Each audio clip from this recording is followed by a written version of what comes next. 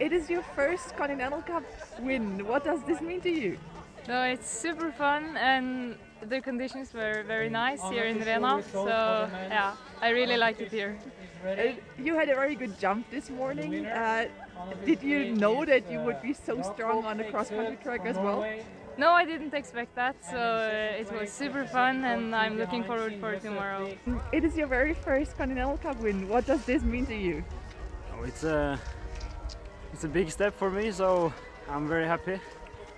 And now I'm just tired, so looking forward to tomorrow.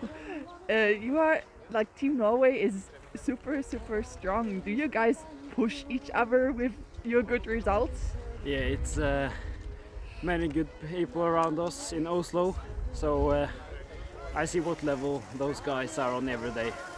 So you just have to try to match them and improve. Okay. So what is your plan for tomorrow? Just try to do some good jumping and see what happens.